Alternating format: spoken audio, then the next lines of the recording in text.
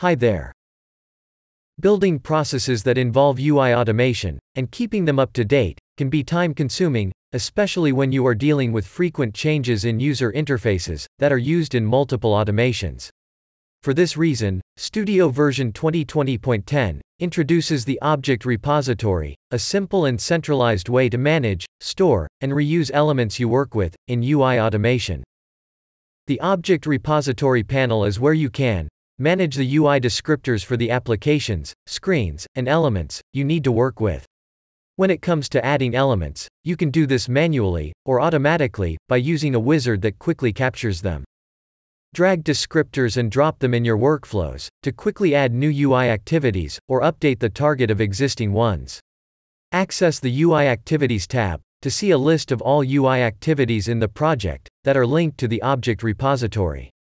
Add descriptors to the Snippets panel to reuse them for testing purposes, or extract them as UI libraries that you can publish and install as dependencies in other projects.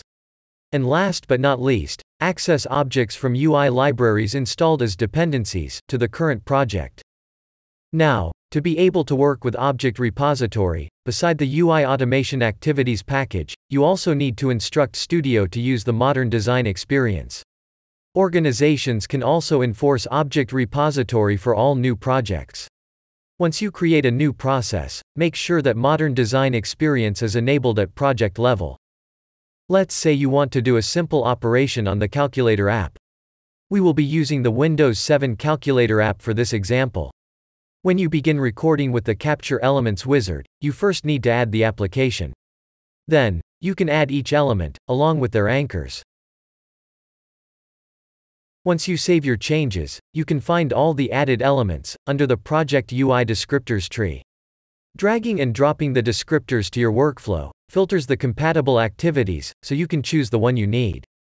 For this case, start by adding the Use Application browser activity for the Calculator app screen, then add the Click activity for every descriptor. Do a test run, save it, and you're good to go.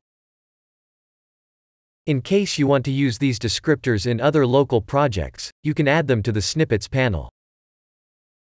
You can also extract them in a library, which you can publish to Orchestrator. This way both you and your colleagues can use these descriptors in your automations. Now, what if your application gets updated and doesn't look the same anymore, but you need to run the same process? Let's say you decide to move to Windows 10 and the new calculator looks totally different. Instead of doing a new project from scratch, all you need to do is update the existing descriptors.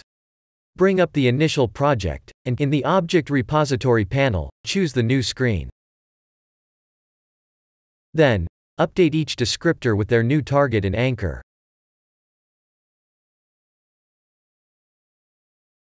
Check that the process works, and you're done. You can publish the new library to Orchestrator, so that your colleagues can use it too. In case you need to sort the activities and their assigned objects in a hierarchical order, navigate to the UI Activities tab.